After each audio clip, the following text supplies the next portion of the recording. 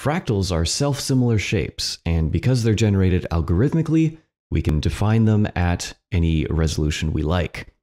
So we'll see in a later lecture that something called L-systems can be used to generate fractals. However, here we'll just briefly take a look at the general idea. In a general sense, fractals can be defined at infinite resolution by taking an initiator shape and applying a generator shape to every component of the initiator.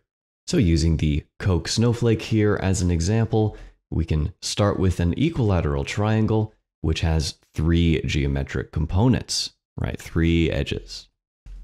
Okay, so this is the initiator.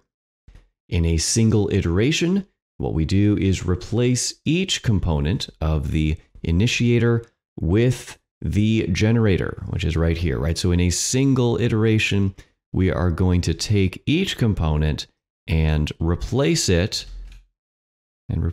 with the generator. We'll do this for every geometric component. Then we can repeat this process, taking the result of iteration 1 and again applying the generator to each resulting geometric component, right? So in this case, this would be considered a geometric component, and then we go ahead and apply that generator to every instance of this component.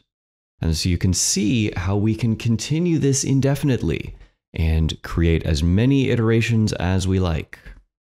So this is an example of a fractal, and how by following a simple algorithm, we can generate a very complex shape. And this can be done with 3D objects as well.